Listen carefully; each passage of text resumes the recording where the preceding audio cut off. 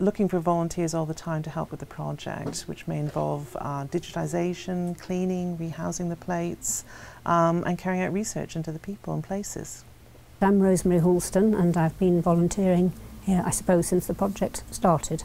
I think it's interesting to find out quite a bit more about the history of Sutton and people who lived here. I don't have any personal connections with the area.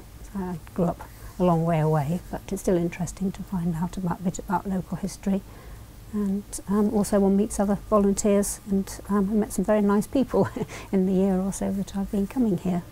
Well, the first thing is, like the other volunteers who you've already spoken to, I don't actually come from this area, so it's fascinating to learn a lot about the past history of where I now live.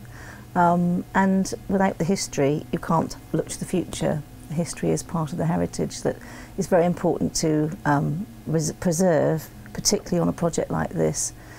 Being over 100 years old, a lot of the work is very delicate, and you have to be aware that handling it, we have certain procedures to follow as well. We've met lots of new people. I've learnt lots of new skills, particularly with the computer, which I hadn't had before, which I hope I've got to grips with.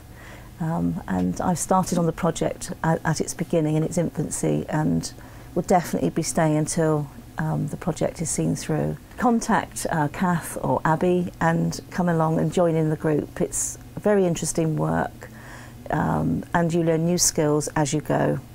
The end of the project ends at the end of this summer, and we have a 6-week end of project exhibition planned in the Europa Gallery in Sutton Central Library. If you want to find out more about the project, check out our WordPress blog or our Flickr set, which has thousands of images on it.